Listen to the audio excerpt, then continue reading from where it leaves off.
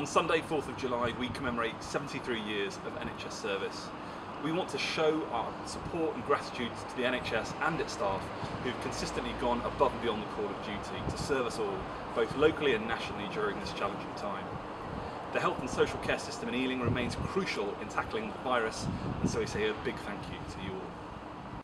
A year on from the pandemic, we reflect and say thank you to all frontline workers for their continuous hard work and dedication.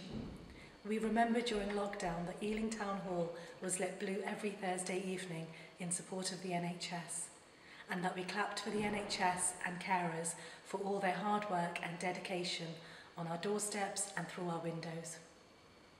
We also want to sincerely express our condolences to those who have lost loved ones during this pandemic. Sunday, 4th of July, gives us all a chance to remember those we've lost and to show our support to those that are grieving.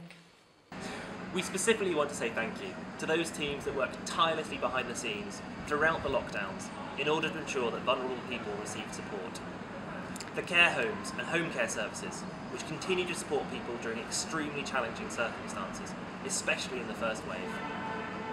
The hospital social work teams, who worked tirelessly throughout the year to enable safe and timely discharges and provided a full 7-day service throughout the Christmas holiday period. Thank you.